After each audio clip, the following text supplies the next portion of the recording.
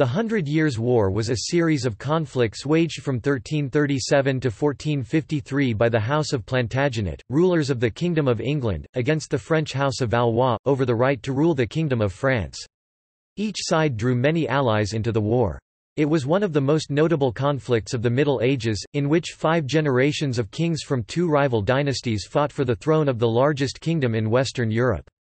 The war marked both the height of chivalry and its subsequent decline, and the development of strong national identities in both countries. Tensions between the crowns of France and England can be traced back to the origins of the English royal family itself, which was French Norman, and later, Angevin in origin. For this reason, English monarchs had historically held not only the English crown, but also titles and lands within France, the possession of which made them vassals to the kings of France. The status of the English king's French fiefs was a major source of conflict between the two monarchies throughout the Middle Ages.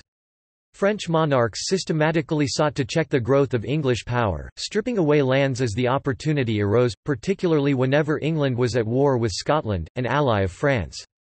Over the centuries, English holdings in France had varied in size, at some points dwarfing even the French royal domain. By 1337, however, only Gascony was left to the English. In 1316, a principle was established denying women succession to the French throne, later retroactively attributed to the ancient Salic law. In 1328, Charles IV of France died without sons or brothers.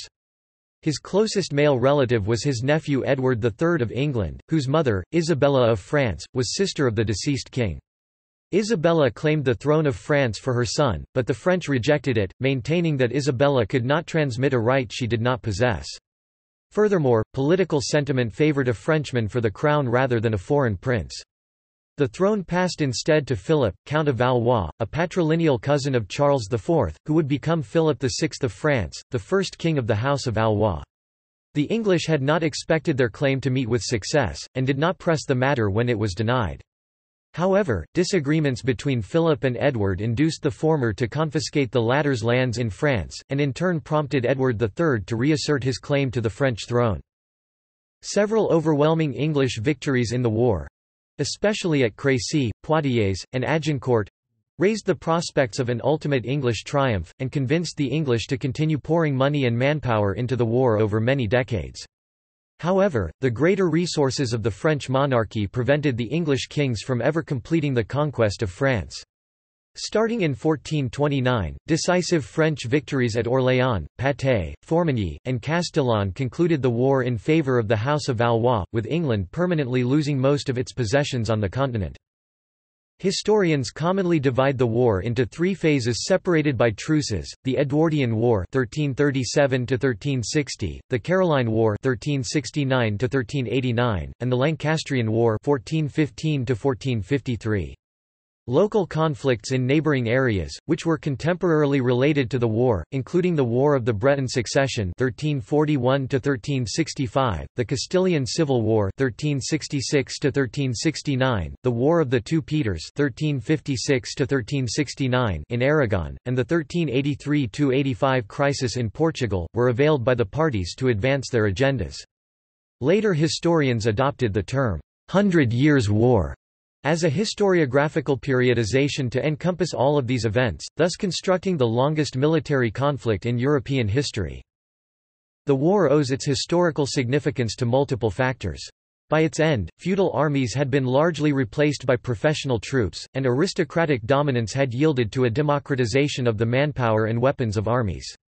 Although primarily a dynastic conflict, the war gave impetus to ideas of French and English nationalism.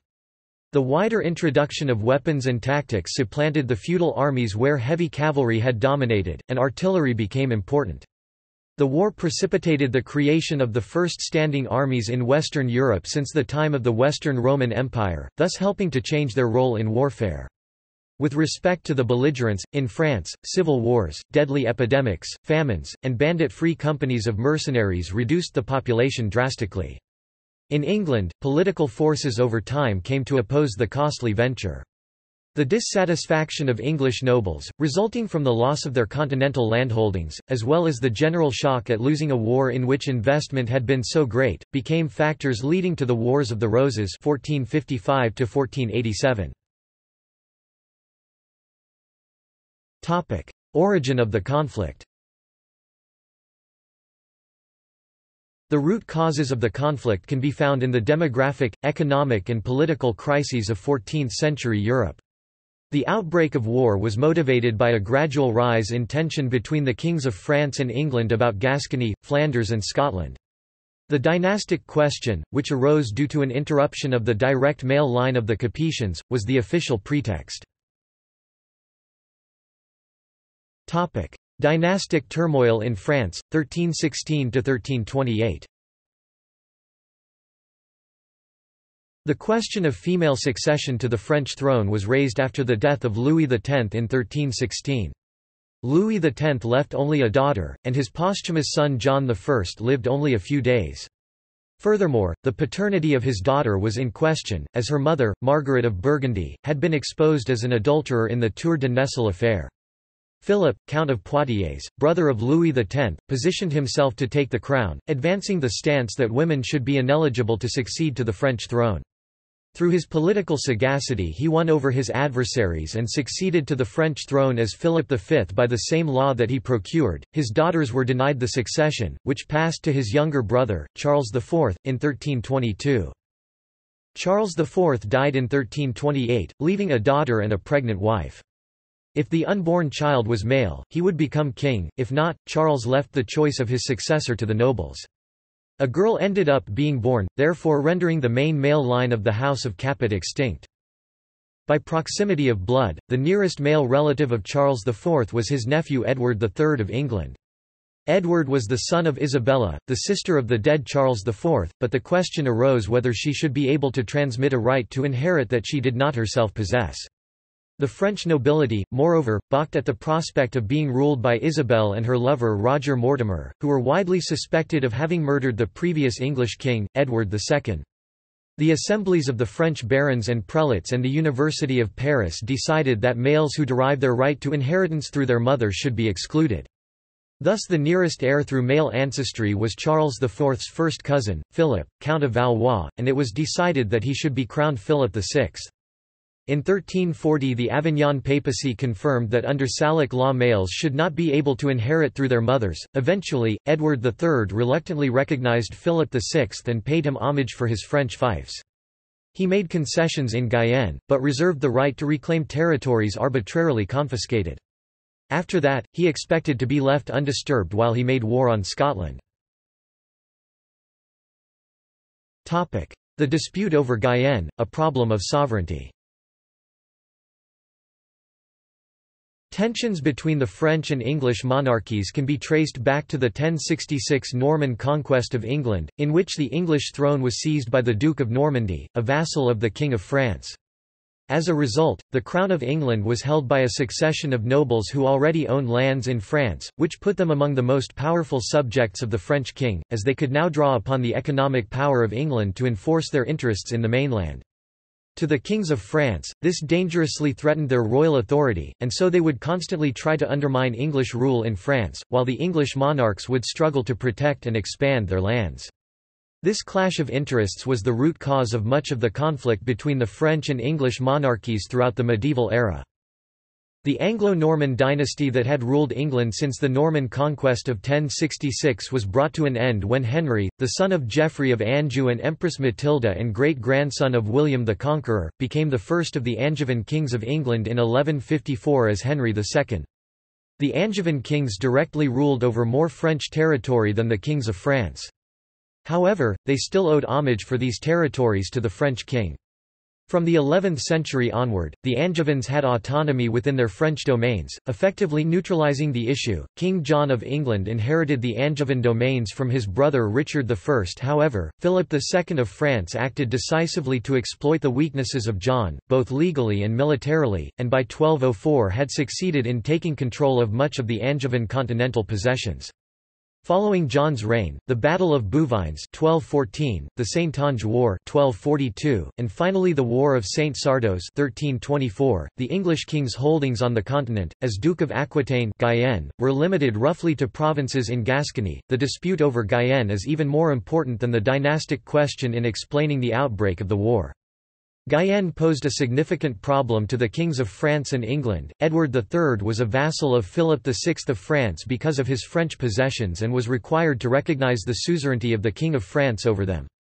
In practical terms, a judgment in Guyenne might be subject to an appeal to the French royal court. The King of France had the power to revoke all legal decisions made by the King of England in Aquitaine, which was unacceptable to the English. Therefore, sovereignty over Guyenne was a latent conflict between the two monarchies for several generations.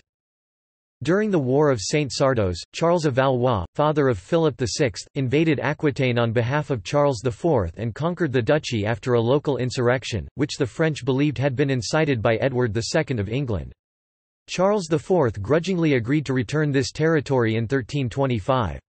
To recover his duchy, Edward II had to compromise. He sent his son, the future Edward III, to pay homage. The King of France agreed to restore Guyenne, minus Agen. But the French delayed the return of the lands, which helped Philip VI. On 6 June 1329, Edward III finally paid homage to the King of France. However, at the ceremony, Philip VI had it recorded that the homage was not due to the fiefs detached from the Duchy of Guyenne by Charles IV, especially Agen. For Edward, the homage did not imply the renunciation of his claim to the extorted lands. Gascony under the King of England. In the 11th century, Gascony in southwest France had been incorporated into Aquitaine, also known as Guyenne or Guyenne, and formed with it the province of Guyenne and Gascony, French, Guyenne et Gascogne. The Angevin kings of England became Dukes of Aquitaine after Henry II married the former Queen of France, Eleanor of Aquitaine, in 1152, from which point the lands were held in vassalage to the French crown.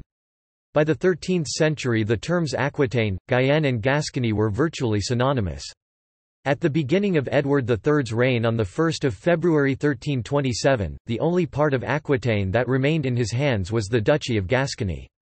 The term Gascony came to be used for the territory held by the Angevin Plantagenet kings of England in southwest France, although they still used the title Duke of Aquitaine. For the first 10 years of Edward III's reign, Gascony had been a major point of friction. The English argued that, as Charles IV had not acted in a proper way towards his tenant, Edward should be able to hold the duchy free of any French suzerainty. This argument was rejected by the French, so in 1329, the 17-year-old Edward III paid homage to Philip VI. Tradition demanded that vassals approach their liege unarmed with heads bare. Edward protested by attending the ceremony wearing his crown and sword. Even after this pledge of homage, the French continued to pressure the English administration. Gascony was not the only sore point. One of Edward's influential advisers was Robert III of Artois. Robert was an exile from the French court, having fallen out with Philip VI over an inheritance claim. He urged Edward to start a war to reclaim France, and was able to provide extensive intelligence on the French court. Franco-Scot alliance. France was an ally of the Kingdom of Scotland as English kings had for some time tried to subjugate the area. In 1295, a treaty was signed between France and Scotland during the reign of Philip the Fair. Charles IV formally renewed the treaty in 1326, promising Scotland that France would support the Scots if England invaded their country. Similarly, France would have Scotland's support if its own kingdom was attacked. Edward could not succeed in his plans for Scotland if the Scots could count on French support. Philip VI had assembled a large naval fleet off Marseille as part of an ambitious plan for a crusade to the Holy Land. However, the plan was abandoned and the fleet, including elements of the Scottish Navy, moved to the English Channel off Normandy in 1336, threatening England. To deal with this crisis, Edward proposed that the English raise two armies, one to deal with the Scots at a suitable time, the other to proceed at once to Gascony. At the same time, ambassadors were to be sent to France with a proposed treaty for the French king. Beginning of the war, 1337–1360. End of homage. At the end of April 1337, Philip of France was invited to meet the delegation from England but refused. The Arriere ban, literally a call to arms, was proclaimed throughout France starting on 30 April 1337. Then, in May 1337, Philip met with his Great Council in Paris. It was agreed that the Duchy of Aquitaine, effectively Gascony, should be taken back into the king's hands on the grounds that Edward III was in breach of his obligations as vassal and had sheltered the king's mortal enemy Robert d'Artois. Edward responded to the confiscation of Aquitaine by challenging Philip's right to the French throne. When Charles IV died, Edward had made a claim for the succession of the French throne, through the right of his mother Isabella, Charles IV's sister, daughter of Philip IV. Any claim was considered invalidated by Edward's homage to Philip VI in 1329. Edward revived his claim and in 1340 formally assumed the title King of France and the French royal arms. On 26 January 1340, Edward III formally received homage from Guy, half-brother of the Count of Flanders. The civic authorities of Ghent, Ypres and Bruges proclaimed Edward King of France. Edward's purpose was to strengthen his alliances with the Low Countries. His supporters would be able to claim that they were loyal to the true King of France and were not rebels against Philip. In February 1340, Edward returned to England to try to raise more funds and also deal with political difficulties. Relations with Flanders were also tied to the English wool trade, since Flanders' principal cities relied heavily on textile production and England supplied much of the raw material they needed. Edward III had commanded that his chancellor sit on the woolsack in council as a symbol of the pre-eminence of the wool trade. At the time there were about 110,000 sheep in Sussex alone. The great medieval English monasteries produced large surpluses of wool that were sold to mainland Europe. Successive governments were able to make large amounts of money by taxing it. France's sea power led to economic disruptions for England, shrinking the wool trade to Flanders and the wine trade from Gascony. Outbreak, the English Channel and Brittany. On the 22nd of June 1340, Edward and his fleet sailed from England and arrived off the Zwin estuary the next day. The French fleet assumed a defensive formation off the port of Sluis. The English fleet deceived the French into believing they were withdrawing. When the wind turned in the late afternoon, the English attacked with the wind and sun behind them. The French fleet was almost completely destroyed in what became known as the Battle of Sluis. England dominated the English Channel for the rest of the war, preventing French invasions. At this point, Edward's funds ran out and the war probably would have ended were it not for the death of the Duke of Brittany, precipitating a succession dispute between the Duke's half-brother John of Montfort and Charles of Blois, nephew of Philip VI. In 1341, conflict over the succession to the Duchy of Brittany began the War of the Breton Succession, in which Edward backed John of Montfort and Philip backed Charles of Blois. Action for the next few years focused around a back-and-forth struggle in Brittany. The city of Vannes in Brittany changed hands several times, while further campaigns in Gascony met with mixed success for both sides. The English-backed Montfort finally succeeded in taking the duchy but not until 1364.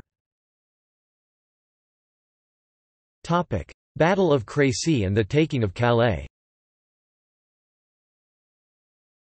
In July 1346, Edward mounted a major invasion across the Channel, landing in Normandy's Cotentin, at St. Vaast. The English army captured the completely unguarded Caen in just one day, surprising the French. Philip mustered a large army to oppose Edward, who chose to march northward toward the Low Countries, pillaging as he went. He reached the River Seine to find most of the crossings destroyed. He moved further and further south, worryingly close to Paris, until he found the crossing at Poissy. This had only been partially destroyed, so the carpenters within his army were able to fix it. He then continued on his way to Flanders until he reached the River Somme. The army crossed at a tidal ford at Blanchetaque, leaving Philip's army stranded.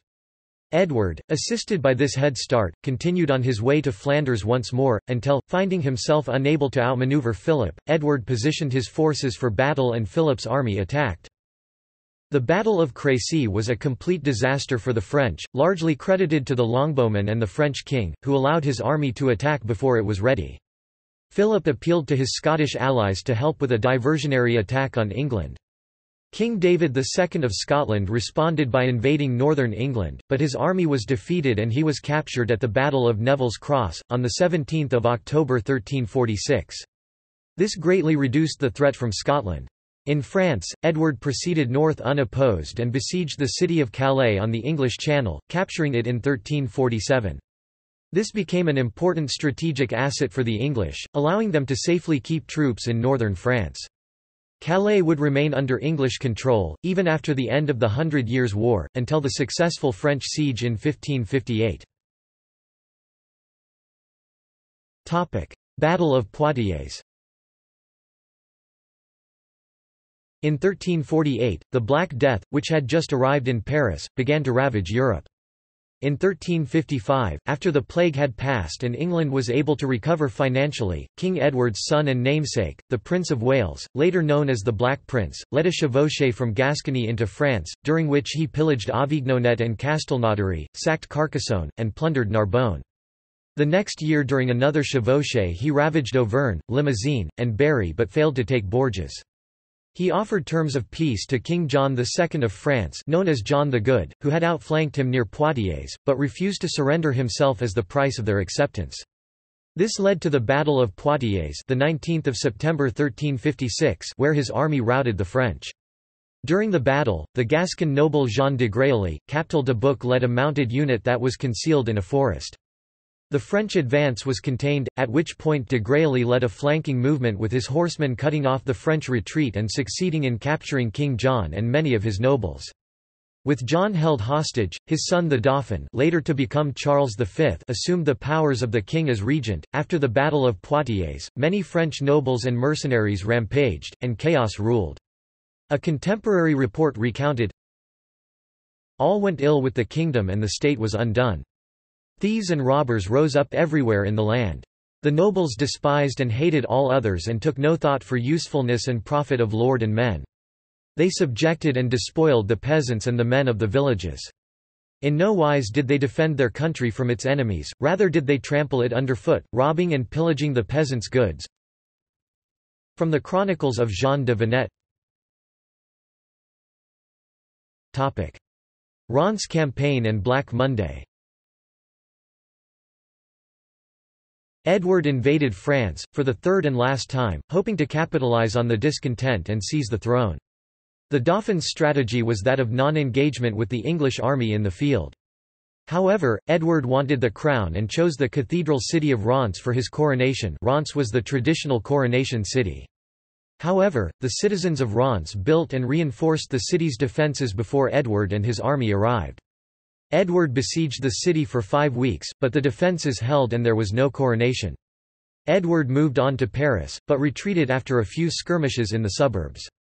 Next was the town of Chartres. Disaster struck in a freak hailstorm on the encamped army, causing over 1,000 English deaths, the so-called Black Monday on Easter 1360. This devastated Edward's army and forced him to negotiate when approached by the French.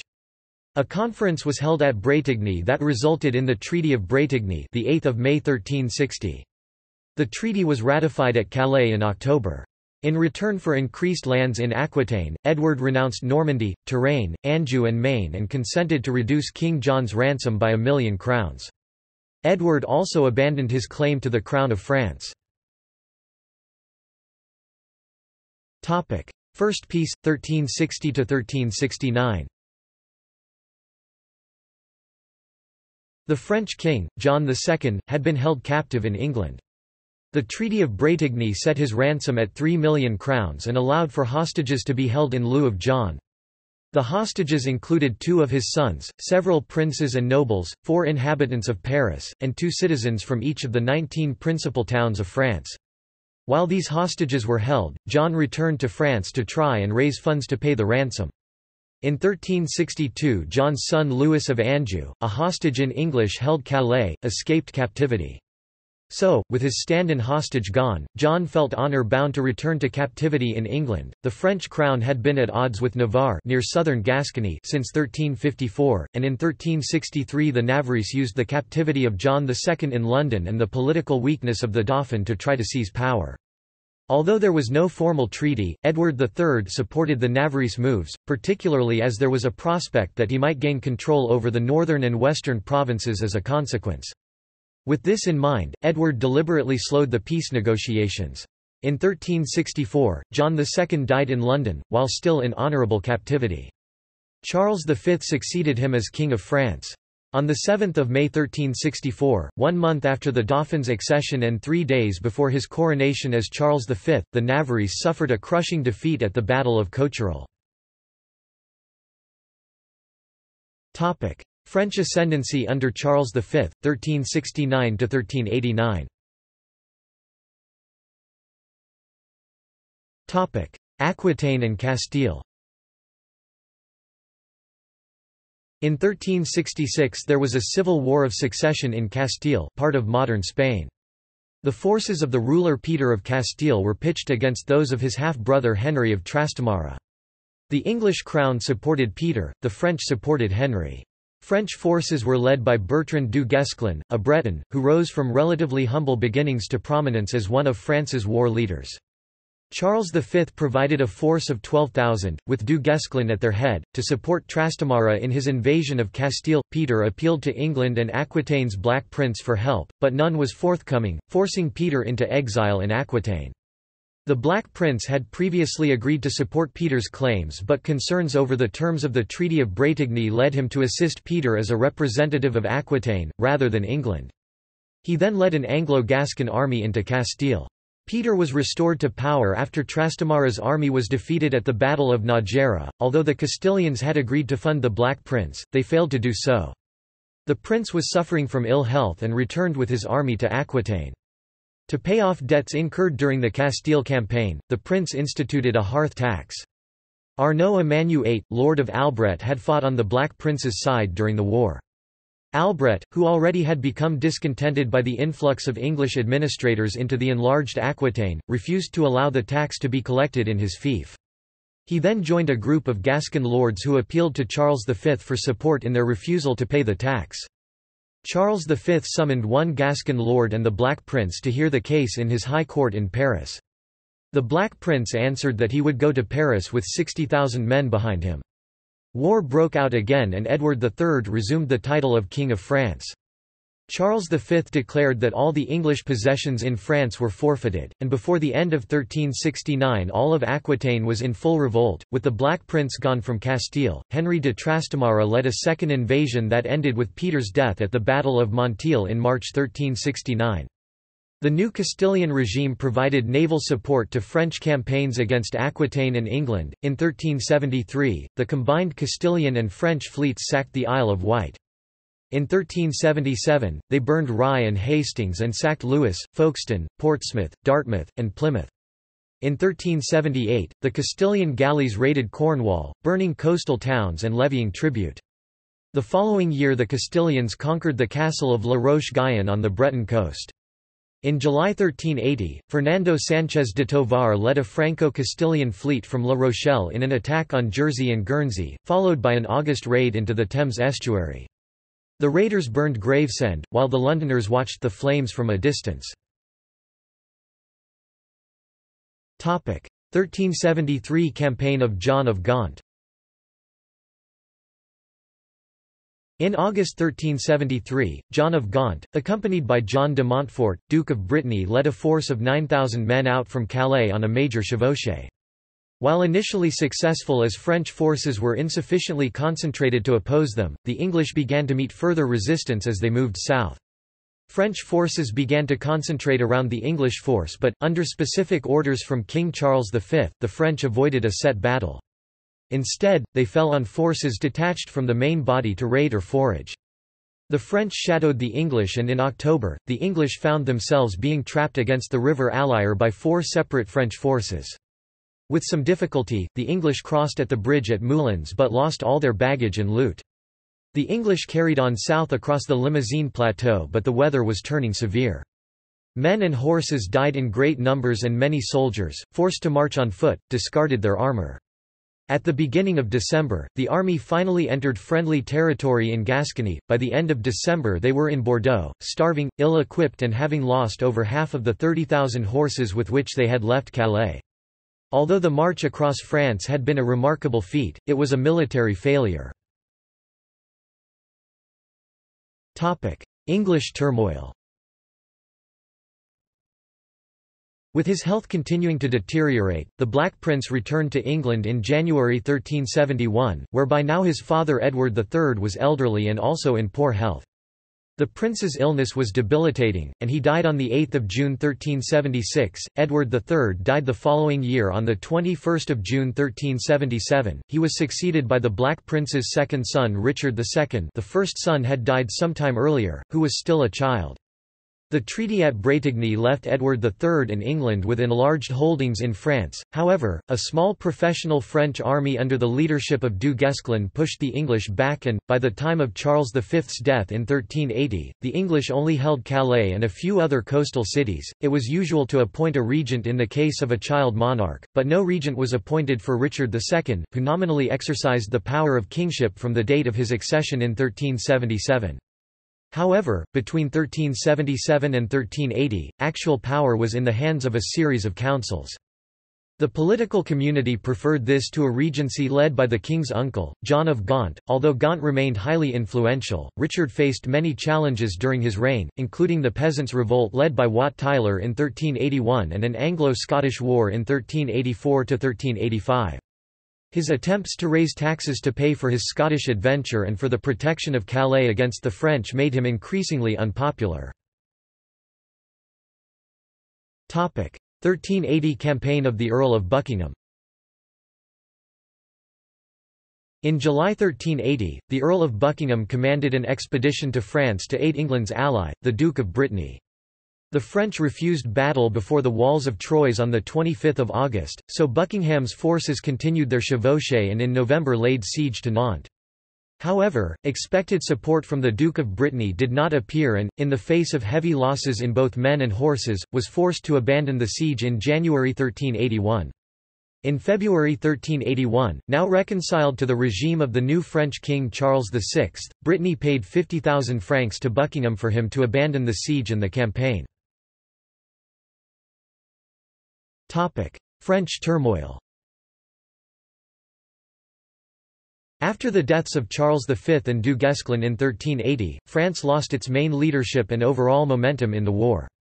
Charles VI succeeded his father as King of France at the age of 11, and he was thus put under a regency led by his uncles, who managed to maintain an effective grip on government affairs until about 1388, well after Charles had achieved royal majority. With France facing widespread destruction, plague, and economic recession, high taxation put a heavy burden on the French peasantry and urban communities. The war effort against England largely depended on royal taxation, but the population was increasingly unwilling to pay for it, as would be demonstrated at the Harel and Mélotin revolts in 1382. Charles V had abolished many of these taxes on his deathbed, but subsequent attempts to reinstate them stirred up hostility between the French government and populace. Difficulties in raising taxes and revenue hampered the ability of the French to fight the English. At this point, the war's pace had largely slowed down, and both nations found themselves fighting mainly through proxy wars, such as during the 1383–1385 Portuguese interregnum. The Independence Party in the Kingdom of Portugal, which was supported by the English, won against the supporters of the King of Castile's claim to the Portuguese throne, who in turn was backed by the French. Second Peace, 1389–1415. The war became increasingly unpopular with the English public largely due to the high taxes needed to sustain it. These taxes were seen as one of the reasons for the Peasants' Revolt. Richard's increasing disinterest in the war together with his preferential treatment of a select few close friends and advisers angered an alliance of lords that included one of his uncles. This group, known as Lords Appellant, managed to successfully press charges of treason against 5 of Richard's advisers and friends in the merciless Parliament. The Lords Appellant were able to gain control of the council in 1388 and tried, unsuccessfully, to reignite the war in France. Although the will was there, the funds to pay the troops was lacking, so in the autumn of 1388 the council agreed to resume negotiations with the French crown, beginning on 18 June 1389 with the signing of a 3-year truce at Lullingham. In 1389, Richard's uncle and supporter, John of Gaunt, returned from Spain and Richard was able to rebuild his power gradually until 1397, when he reasserted his authority and destroyed the principal 3 among the Lords Appellant. In 1399, after John of Gaunt died, Richard II disinherited Gaunt's son, the exiled Henry of Bolingbroke.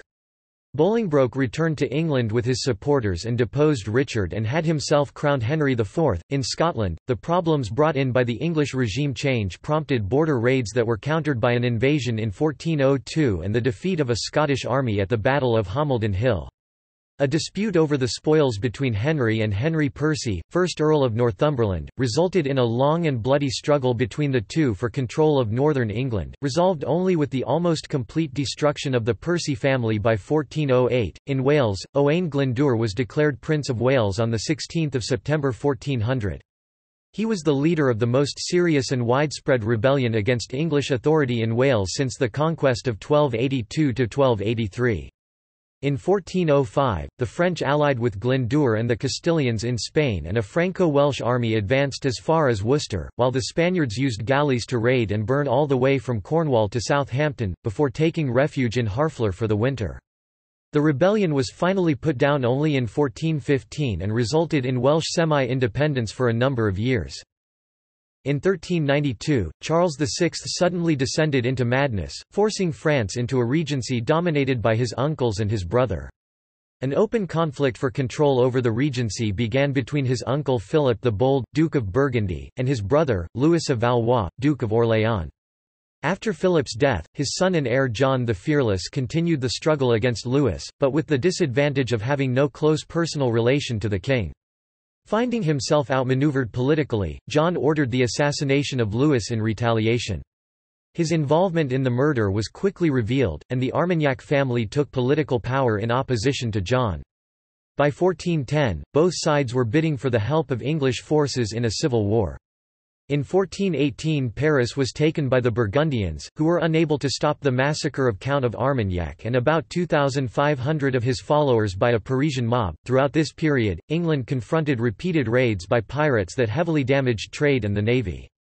There is some evidence that Henry IV used state-legalized piracy as a form of warfare in the English Channel. He used such privateering campaigns to pressure enemies without risking open war.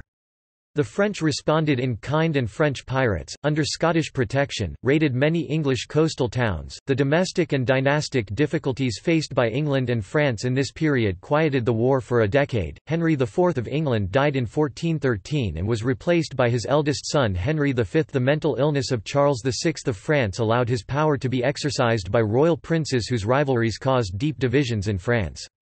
Henry V was well aware of these divisions and hoped to exploit them. In 1414, while he held court at Leicester, he received ambassadors from Burgundy. Henry accredited envoys to the French king to make clear his territorial claims in France. He also demanded the hand of Charles VI's youngest daughter Catherine of Valois. The French rejected his demands, leading Henry to prepare for war.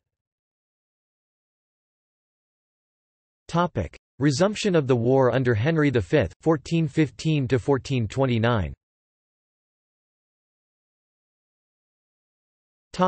Burgundian alliance and the seizure of Paris. Battle of Agincourt 1415. In August 1415, Henry V sailed from England with a force of about 10,500 and laid siege to Harfleur. The city resisted for longer than expected, but finally surrendered on the 22nd of September 1415. Because of the unexpected delay, most of the campaign season was gone. Rather than march on Paris directly, Henry elected to make a raiding expedition across France toward English-occupied Calais. In a campaign reminiscent of Crécy, he found himself outmaneuvered and low on supplies and had to fight a much larger French army at the Battle of Agincourt, north of the Somme. Despite the problems and having a smaller force, his victory was near total. The French defeat was catastrophic, costing the lives of many of the Armagnac leaders. About 40% of the French nobility was killed.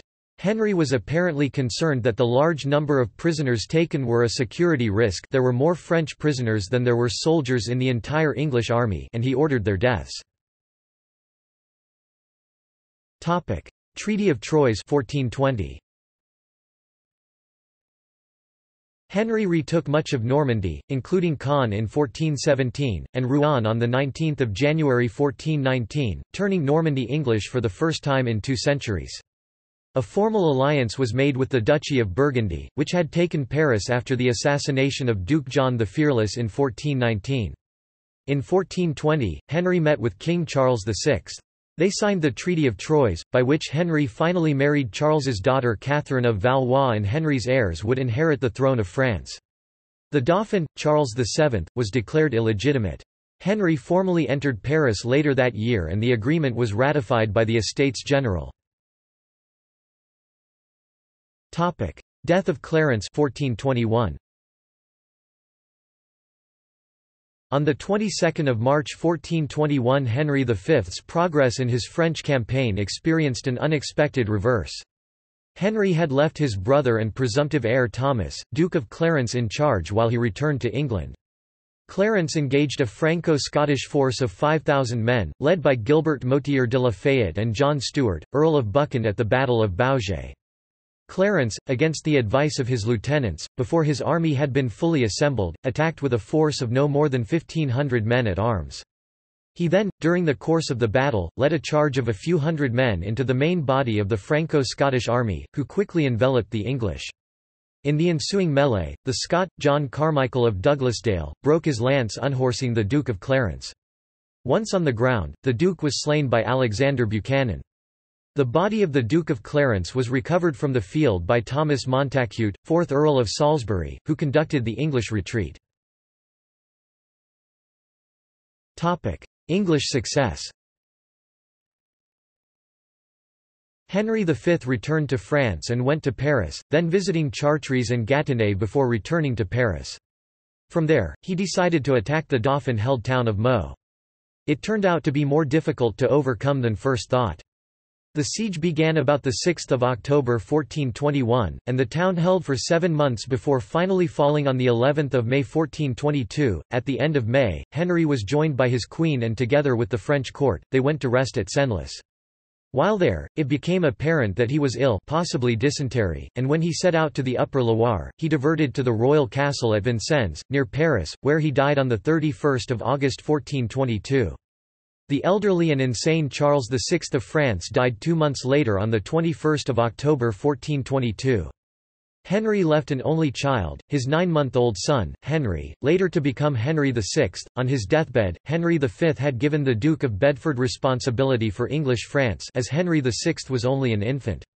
The war in France continued under Bedford's generalship and several battles were won.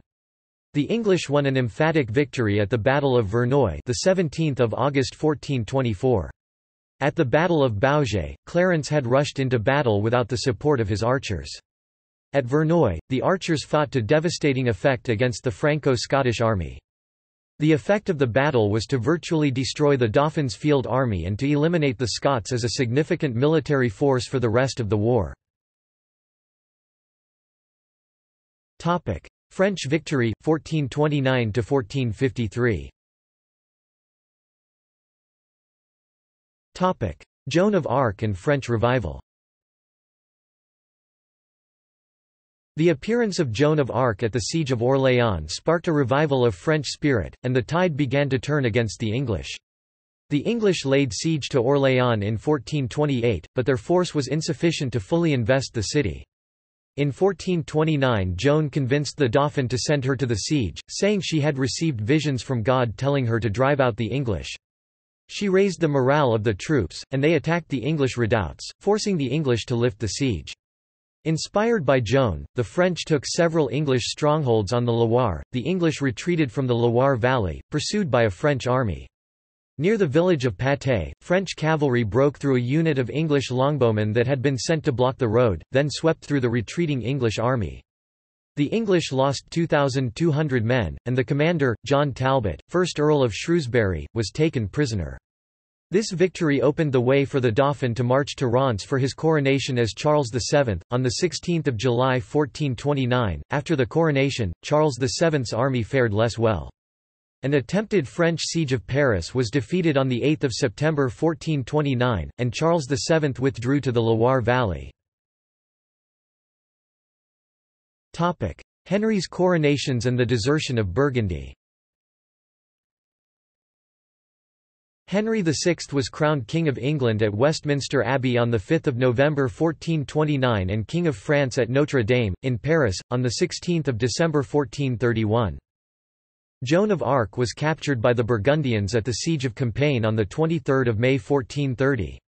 The Burgundians transferred her to the English, who organised a trial headed by Pierre Cauchon, Bishop of Beauvais and member of the English Council at Rouen. Joan was convicted and burned at the stake on 30 May 1431. She was rehabilitated 25 years later by Pope Calixtus III. After the death of Joan of Arc, the fortunes of war turned dramatically against the English. Most of Henry's royal advisers were against making peace. Among the factions, the Duke of Bedford wanted to defend Normandy, the Duke of Gloucester was committed to just Calais, whereas Cardinal Beaufort was inclined to peace. Negotiations stalled. It seems that at the Congress of Arras, in the summer of 1435, where the Duke of Beaufort was mediator, the English were unrealistic in their demands. A few days after the Congress ended in September, Philip III, Duke of Burgundy, deserted to Charles VII, signing the Treaty of Arras that returned Paris to the King of France. This was a major blow to English sovereignty in France. The Duke of Bedford died on 14 September 1435 and was later replaced by Richard Plantagenet, 3rd Duke of York. French resurgence. The allegiance of Burgundy remained fickle, but the English focus on expanding their domains in the Low Countries left them little energy to intervene in the rest of France. The long truces that marked the war gave Charles time to centralize the French state and reorganize his army and government, replacing his feudal levies with a more modern professional army that could put its superior numbers to good use. A castle that once could only be captured after a prolonged siege would now fall after a few days from cannon bombardment. The French artillery developed a reputation as the best in the world. By 1449, the French had retaken Rouen. In 1450 the Count of Clermont and Arthur de Richemont, Earl of Richmond, of the Montfort family, the future Arthur III, Duke of Brittany, caught an English army attempting to relieve Caen and defeated it at the Battle of Formigny. Richemont's force attacked the English army from the flank and rear just as they were on the verge of beating Clermont's army. Fall of Gascony. After Charles VII's successful Normandy campaign in 1450, he concentrated his efforts on Gascony, the last province held by the English. Bordeaux, Gascony's capital, was besieged and surrendered to the French on 30 June 1451.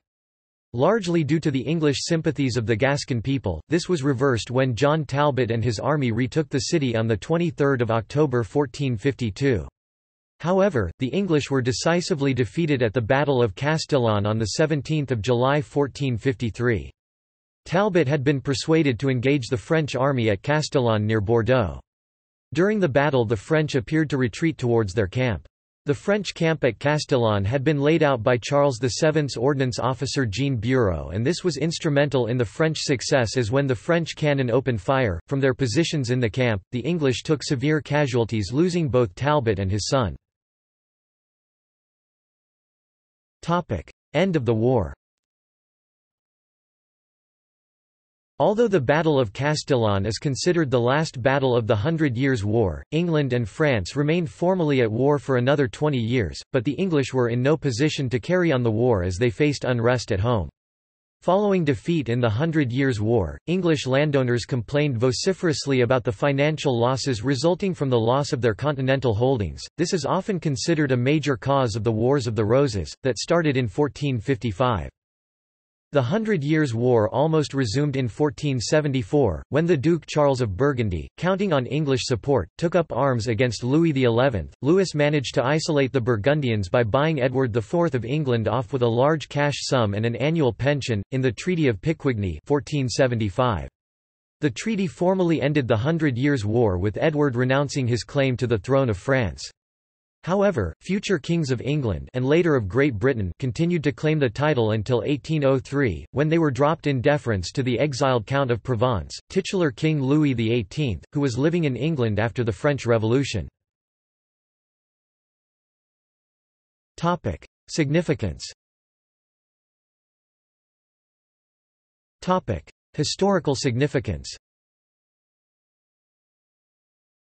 The French victory marked the end of a long period of instability that had started with the Norman conquest 1066, when William the Conqueror added «King of England» to his titles, becoming both the vassal to as Duke of Normandy and the equal of as King of England, the King of France. When the war ended, England was bereft of its continental possessions, leaving it with only Calais on the continent. The war destroyed the English dream of a joint monarchy and led to the rejection in England of all things French, but the French language in England, which had served as the language of the ruling classes and commerce there from the time of the Norman conquest, left many vestiges in English vocabulary. English became the official language in 1362 and French was no longer used for teaching from 1385. National feeling that emerged from the war unified both France and England further. Despite the devastation on its soil, the Hundred Years' War accelerated the process of transforming France from a feudal monarchy to a centralized state. In England, the political and financial troubles which emerged from the defeat were a major cause of the War of the Roses 1455–1487. Lowe 1997 argued that opposition to the war helped to shape England's early modern political culture. Although anti-war and pro-peace spokesmen generally failed to influence outcomes at the time, they had a long-term impact. England showed decreasing enthusiasm for conflict deemed not in the national interest, yielding only losses in return for high economic burdens. In comparing this English cost-benefit analysis with French attitudes, given that both countries suffered from weak leaders and undisciplined soldiers, Lowe noted that the French understood that warfare was necessary to expel the foreigners occupying their homeland. Furthermore, French kings found alternative ways to finance the war, sales taxes, debasing the coinage, and were less dependent than the English on tax levies passed by national legislatures. English anti-war critics thus had more to work with than the French. Bubonic plague and warfare reduced population numbers throughout Europe during this period. France lost half its population during the Hundred Years' War. Normandy lost 3/4 of its population, and Paris 2/3. The population of England was reduced by 20 to 33% due to plague in the same period. Military significance. In 1445 the first regular standing army in Western Europe since Roman times was organized in France partly as a solution to marauding free companies. The mercenary companies were given a choice of either joining the royal army as compagnies d'ordonnance on a permanent basis, or being hunted down and destroyed if they refused. France gained a total standing army of around 6,000 men, which was sent out to gradually eliminate the remaining mercenaries who insisted on operating on their own. The new standing army had a more disciplined and professional approach to warfare than its predecessors. The Hundred Years' War was a time of rapid military evolution. Weapons, tactics, army structure and the social meaning of war all changed, partly in response to the war's costs, partly through advancement in technology and partly through lessons that warfare taught. The feudal system was slowly disintegrating throughout the Hundred Years' War. By the war's end, although the heavy cavalry was still considered the most powerful unit in an army, the heavily armored horse had to deal with several tactics developed to deny or mitigate its effective use on a battlefield. The English began using lightly armoured mounted troops, known as hobelars. Hobelars' tactics had been developed against the Scots, in the Anglo-Scottish Wars of the 14th century. Hobelars rode smaller unarmoured horses, enabling them to move through difficult or boggy terrain where heavier cavalry would struggle. Rather than fight while seated on the horse, they would dismount to engage the enemy.